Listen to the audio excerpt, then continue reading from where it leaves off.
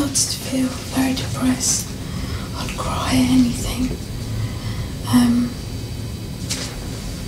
I was a bit paranoid that people were always walking around talking about me or just looking at me.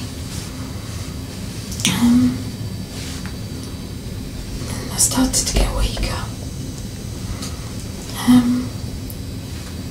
At first it was just not being able to get up off low beds or chairs, and then it was just all over.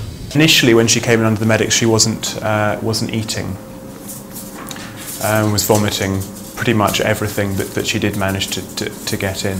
She first presented when she was 17 with loss of weight over a couple of weeks, and she was given antidepressants, had some physio and was given sort of supportive treatment and sort of slowly got better and went out on them, I think.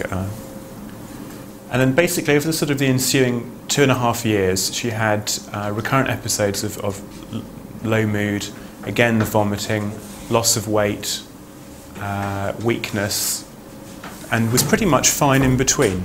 And the only precipitants was this assault when she was 13 and the stresses of her A-levels. Now, her past admissions, she was first came in, as I say, in February '96, and these are all medical admissions with weakness, vomiting, abdominal pain, followed 2 weeks on from a respiratory tract infection. She'd been on the pill previously, and she had a proximal weakness. She was dysarthric, she had a tender abdomen, hypokalemia and hyponatremia. She was seen by Dr. Wade, who thought possibly she might have a Guillain-Barré type polyneuropathy. She had a CT, CSF, and apparently did have some nerve conduction studies at Charing Cross, which they'd forgotten about. And that was all essentially normal. She can now walk, say 10 metres or so, just about unaided now, can't you? Yeah. Yeah. I haven't vomited this time since I've been in hospital, really. The first time, I was still vomiting when I went home. But that stopped within a couple of weeks. I think that was a marked difference from our point of view. The first time, Diana had been eating normally and then started to vomit and just couldn't, even if she took a tablet to stop her vomiting, she'd have the tablet, glass of water, and within 2 minutes it would be up. And that carried on for some time. Now this time, although there was a little bit, I think, of vomiting to start with, mostly it was not eating. Now whether you didn't eat because you were afraid, you just... No, I just wasn't hungry. You weren't hungry, you said, yeah. So it does appear to be different this time. I'd see people talking and they might just look around the room and I'd think that it was me that they were talking about and that they were looking at me. Did the depression, did it come on gradually, or was it something that sort of, you woke up one morning and... I think it was I just woke up one morning and just didn't want to do anything. Right. Did that alter in any way as the weakness got worse, or did it sort of stay more or less the same, or...? I think it was more or less the same. Okay. I mean, can you just press down against my hands? Okay, pretty good. And pull up. Just keep your big toes up. Okay. You just bend your knees for me. Okay. Just push my hands away. Pull them back. Okay, so I mean that's... So knee flexion is obviously very weak. Just pop your legs down straight. You press my hands into the bed. Extension's not bad. Can you lift your legs up? But hip flexion is very... hip extension rather is very weak. So extension seems to be more effective and certainly is more proximal than distal.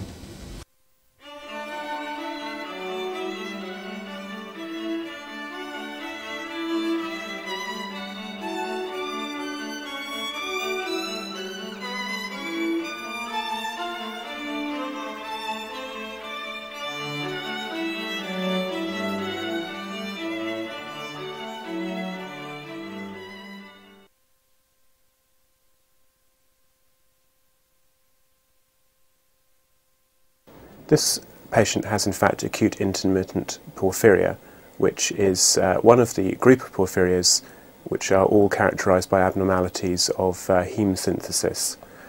In this girl's case, she has one of the most severe forms and has one of the acute group, as its name would imply, in fact the worst sort. Virtually all of the porphyrias, and this one in particular, are autosomal dominant. However, the vast majority of patients suffering from this illness never have an acute attack in their life. And so often you find there is no family history whatsoever, although one of their parents must have the gene. The vast majority of patients suffer from all sorts of psychiatric symptoms, and in fact anything from psychosis through depression, anxiety, and essentially anything else can present in this clinical setting. And it's unclear why within a single patient or in a group of patients why one illness predominates or why one occurs at any particular time throughout the course of the illness. The main physical symptoms are abdominal and neurological, and these affect the vast majority of patients, although not all. Abdominal symptoms are characterised by generalised, usually central abdominal pain with vomiting, constipation and typically hyponatremia. It can be so severe that it presents to the surgeons as an acute abdomen, as was the case in one of this girl's admissions. The neurological symptoms are characterised by typically weakness in the arms and legs, typically more severe proximally, and sometimes associated with a sensory neuropathy, again proximally, typically pinprick across the shoulders is impaired, as well as across the thighs. The underlying cause for this is a peripheral neuropathy, which can be confirmed on nerve conduction studies. The other main system that can be affected is the cardiovascular system, and about 70% of such patients also present with hypertension, which can persist even when the acute attack is over. The treatment in porphyria takes a number of forms. Most importantly is to avoid the precipitant of the acute attack. Precipitants can be endogenous or exogenous, endogenous particularly being important the estrogen and progesterone hormones, exogenous obviously being a variety of drugs and chemicals.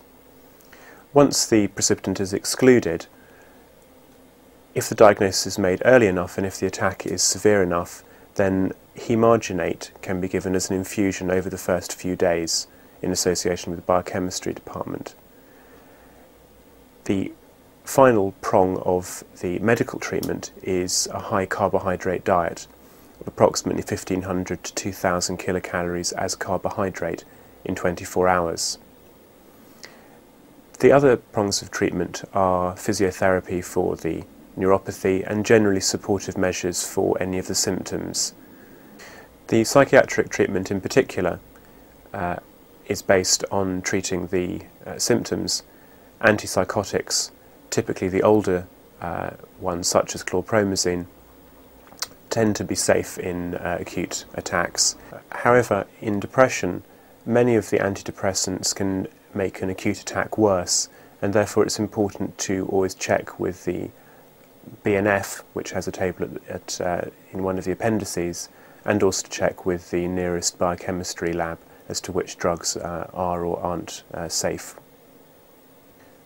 So in summary, this is a diagnosis which is easily missed because of its intermittent nature, but essentially in any patient presenting with a relapsing picture of weakness, abdominal pain and vomiting, and many and varied psychiatric symptoms, then simple urine and blood tests need to be sent away to the relevant reference lab to exclude or confirm the diagnosis.